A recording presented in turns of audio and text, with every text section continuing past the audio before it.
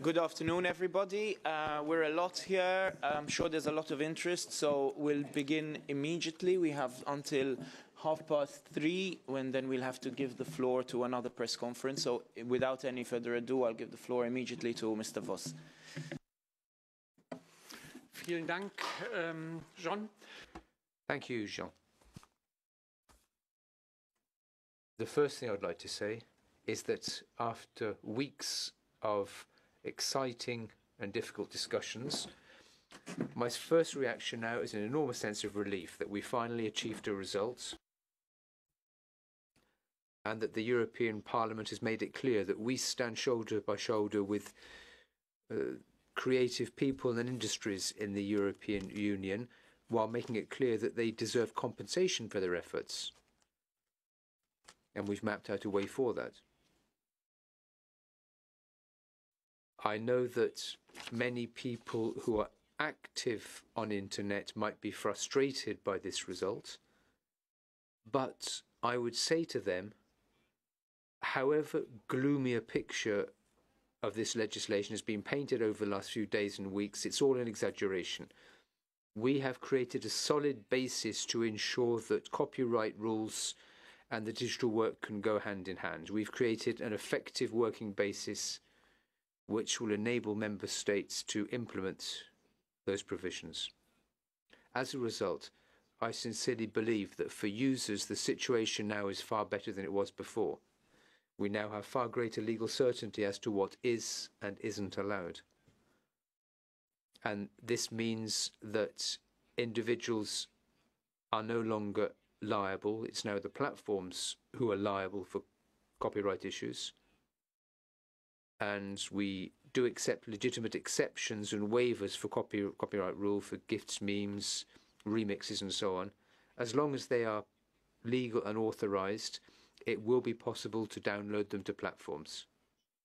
And that was something which used to be in the power of the platforms to decide, whereas now we as legislators have said clearly, no, you have to permit that.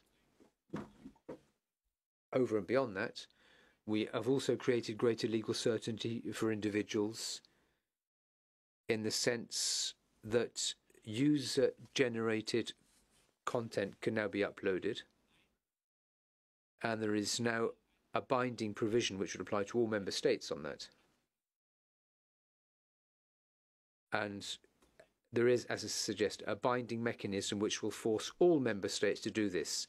In the past, member states could do this on a voluntary basis, whereas now that is a binding provision applying to all member states. And I would note there again that for individual users, this is most certainly a big improvement. So perhaps now we will have time to talk in a more composed and serene way about these technical issues, rather than just focusing on upload filters and something which won't actually be changed by this reform. Article 13 focuses purely on the need to ensure that platforms provide fair compensation to those whose content they're using. Thank you. Thank you. Mr. Ansip. Thank you. And I would like to congratulate all of us, because this copyright directive was definitely needed for a year.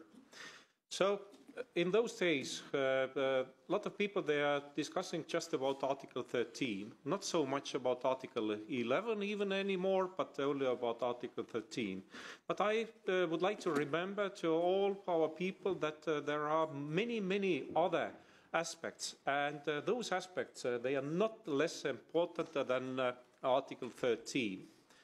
Well, we are thinking about artificial intelligence. We have a dream to have leading position globally in the field of artificial intelligence.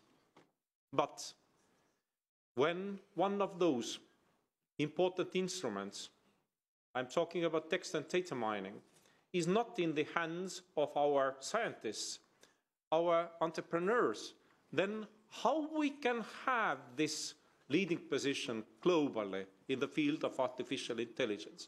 Yes, somebody can say that in meaning of scientific articles based on text and data mining, Europe has leading position and others are lagging behind of us. Yes, it's really so, but it's mainly so because of the United Kingdom, where people, scientists and entrepreneurs, they can fully use text and data mining, but sorry to say, in majority of EU member states, scientists, entrepreneurs, they cannot use text and data mining today. Why? Because for text and data mining, you have to make temporary copies. According to existing copyright legislation, to make copies, you have to start with clearing rights. And it's too costly in meaning of administrative costs. So, according to this new directive, people, they can fully use text and data mining. Then, protection of cultural heritage. As we know, our museums and archives, they have millions of hours of digital culture or digital culture which is on tapes, VHS tapes, for example. And we know at the same time that one day this information will just disappear. It will not last forever. To protect cultural heritage, our museums and archives, they have to make copies from VHS to hard disk, for example. But once again, to make copies, you have to clear rights at first. And when talking just about 1 hour TV series, this 1 hour can have 200 different right owners. And my question is, do our museums and archives have enough funds to clear rights with 200 different right owners? I don't think so. What we have to say to our museums and archives, this culture which is digital is not the real culture. We don't care about this. I don't think so.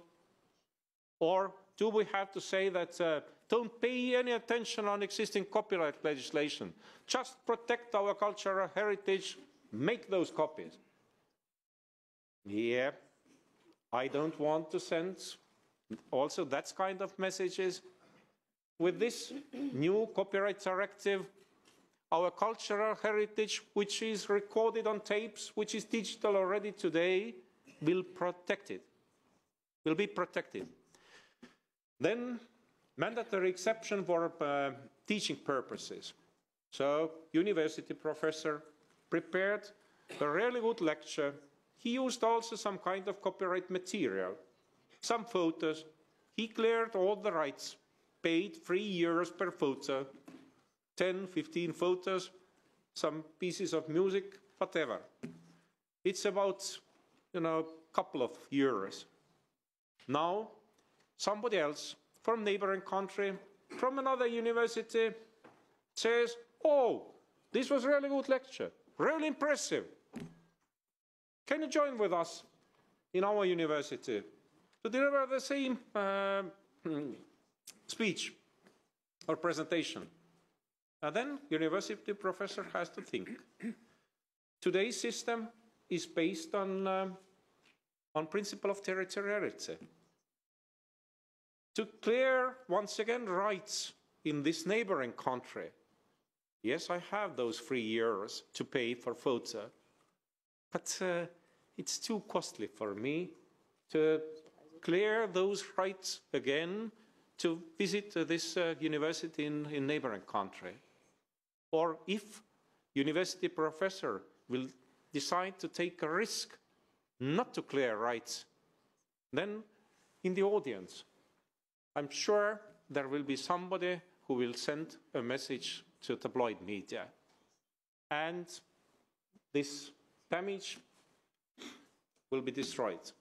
So, according to new directive, university professors, for teaching purposes, they can use more simple rules, and they don't have to be afraid because of losing their reputation or punishment or whatsoever.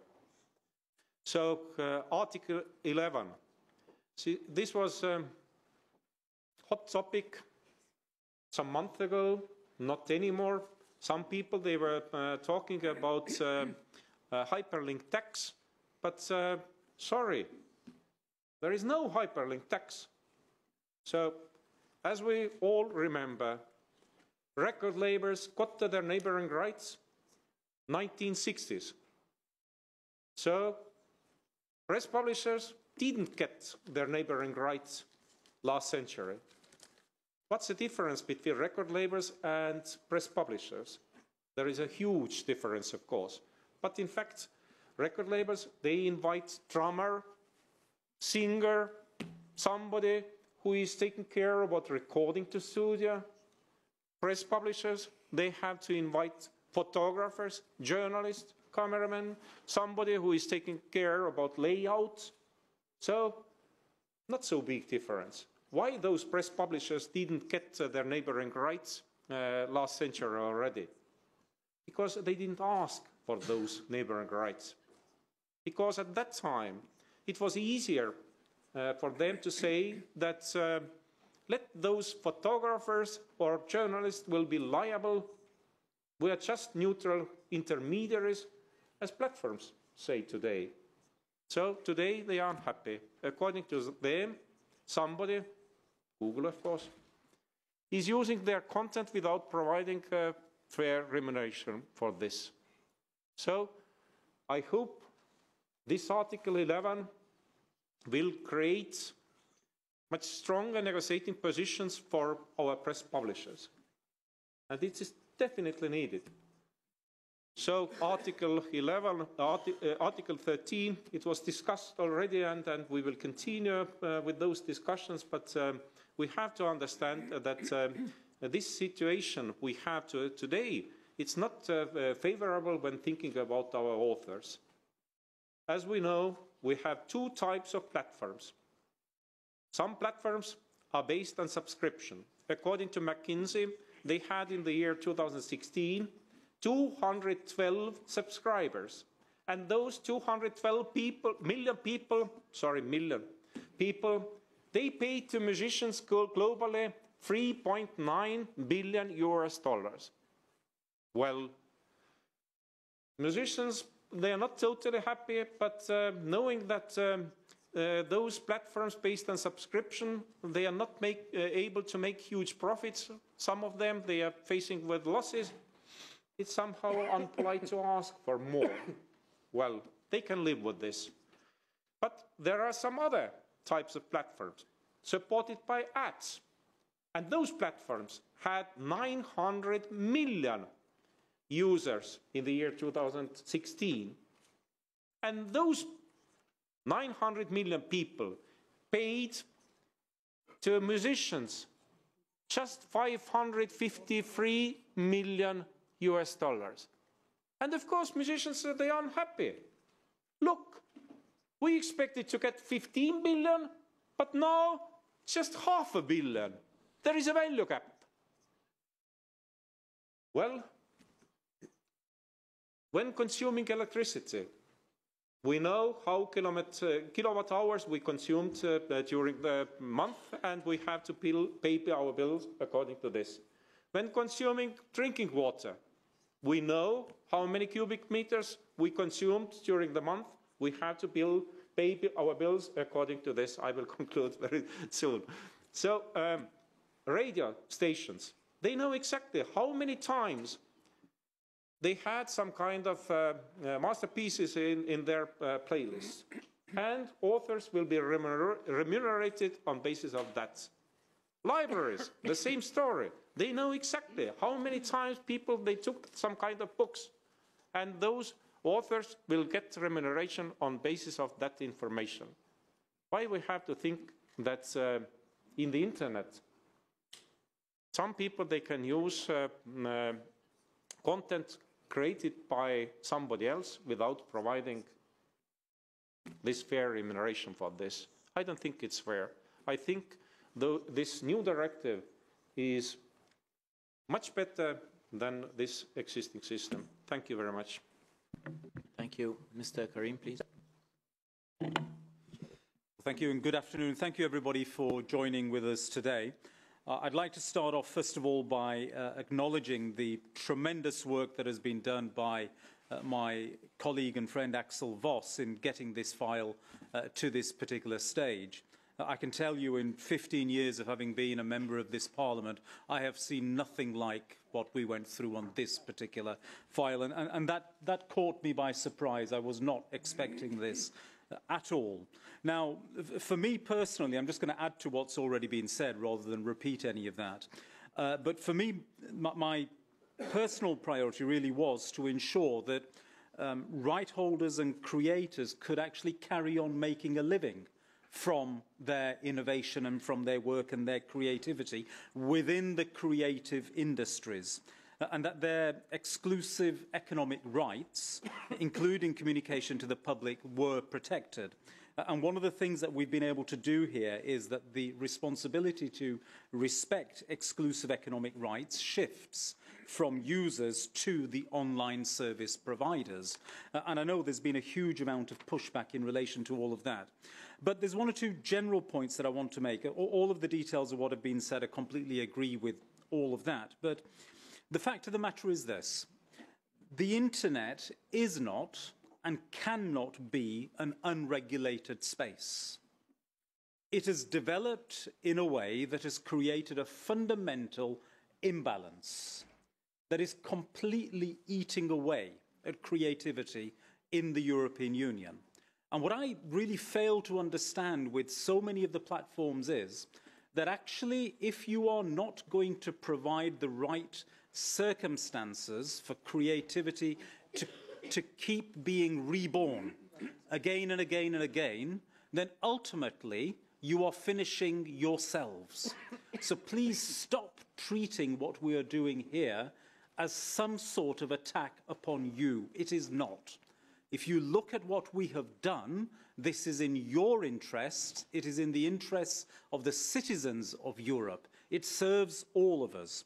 And it reminded me a little bit, I mean, when we're dealing with trade negotiations here, and quite often you have monopoly interests from traditional industries that have been around for centuries. They behave exactly in the way that we've had to experience here from some platforms, not all, but some. And in particular, I want to highlight this letter, this email that we all received regarding Wikipedia. You know, there's a very fine line between engaging in the democratic process in order to persuade policymakers to vote or think in a certain way. But actually, when I read that letter, I regarded it as nothing less than sinister. I'm a lawyer by background. I could tell that that letter had been drafted, redrafted, read, proofread, to make sure it was just on the right side of the line. That is unacceptable. And that is why our Parliament procedurally pushed back in the way that it did today. And I'm extremely proud that eventually enough colleagues actually protected democracy in this House today. I could carry on to make some more comments in relation to that. I won't. The very last point I want to make is the point that was made by Commissioner Ansip in relation to text and data mining, and that my country, of course, within the European Union, is a leader on that. At the time we were undertaking the trilogue and negotiations, I made the point in that room that actually we've got to get this right, because once the United Kingdom leaves the European Union, you guys are going to find yourselves back here 12 months from now because we simply didn't deal with the issue by grabbing it by the horns. I feel far more comfortable actually saying that half of what I said was hopefully wrong, and the United Kingdom is going to be around for quite a long time yet, the way things are going. Thank you. Ms. Trippel. Thank you very much. Good afternoon, ladies and gentlemen. I do agree with what the gentleman said. Because I'm a German MEP and we have the big protest in Germany, I will continue in German. Sie alle haben realisiert, dass am Wochenende You've all realized that the demos against Article 13, now Article 17, over the weekend in Germany were pretty major. It was also true in Austria, but less so in other countries. And of course, we take these concerns seriously. For many years now, we've been discussing and grappling with these issues. But could I stress very much once again that the point of this reform is that we have appropriate licensing, and we've heard about clarifying rights and so on. And it's not about censorship. And I think there are two different world views. With the Declaration of Independence on cyberspace decades ago, it was declared that we know about internet, we know how to access it, and there shouldn't be any rules like you have in the analog world. Then there's the safe harbor principle, and that allowed startups to get involved, but they've become monopolies in the meantime. And I think if you have the rule of law and if you want market regulation in the analog world, and that's the internal market, that's a regulated market, then you also need to do the same with digital platforms. And I think that's where world views differ. We have different understanding of freedom. The pirates want completely unrelated platforms, and therefore they don't want an upload filter. Now the other side, and I'm part of that other side, want freedom that goes hand in glove with responsibility. And I think we need to make sure that there is a combination of freedom and responsibility. And the data protection reform and what Commissioner Vestager is doing, and the fact that penalties are in place if people don't play by the rules, how we deal with terror, disinformation, and so on, it comes into play. And copyright is part of that overall package where you try to find good rules. It's not about over-regulation, it's not about censorship, it's about a free and fair internet. Thank you. We're really pressed with time, so I'm going to try and group a couple of questions, and then probably we'll have to continue outside. I'm sure that our MEPs will be happy to speak more with you outside. First one there. Any other questions? So I know already, and another one there. And okay, let's start. Yes, Consul from Aska News. Just a question to the rapporteur, perhaps, and to the Vice President of the Commission. We hear that there is inside the German government, there are some contrasts. Germany has voted in favor of the directive in the previous time, but now there is a new vote that has to be performed by the Council. Are you worried that Germany could change the position, as Mrs. Reda, who was against the directive, is claiming now, saying is calling the Council to revote, to vote against, and Germany to vote against? Are you worried about this? Is it possible that the German government would change position, perhaps abstain? Okay, and over there. Ivo Cates, Corriere della Sera. Something in part related to the question of my colleague. Now this directive has to be implemented in the member states. What is the margin of maneuver that the member states have to clarify the points that are interpreted in different ways here, that were at the base of the decision of some group to vote no to the directive, that were not on the same side like the multinational company, and they were just asking for amendments. I mean, have the country the possibility to clarify the text in a way that can have bigger consensus at the national level? Okay. Please, Mr. Voss. Also zunächst einmal zur Frage der First of all, regarding your question on the German position, I'm not working on the assumption that Germany will change its position again, since it has already made it clear it intends to support the current position. So I find that hard to imagine. However, I don't have absolute faith in the result of the vote. But I think if Germany were to change its position, that would be a body blow to all involved. As far as implementation is concerned, the fact is at the European level we will have just one directive, and that will set out objectives which are binding on all member states. Within that framework, member states are able to decide exactly what direction they intend to go in. It then falls to the Commission to verify whether the implementation plans are compliant with the regulation. So there is a great deal of freedom for member states when it comes to pursuing and achieving those objectives. And in all likelihood, there will be positions which simply aren't compatible with the European legislation, but that would of course have to be checked. In the meantime, we have to wait to see what direction member states choose to go in terms of implementation. Are there any other small questions which we can reply to briefly here? Otherwise, I'd ask you to maybe those who have other questions to come down and you can go out and have a chat in the back. We have a press release and an FAQ. Some are being distributed in the press room. You'll find more copies back in the other press room and of course online. Thank you.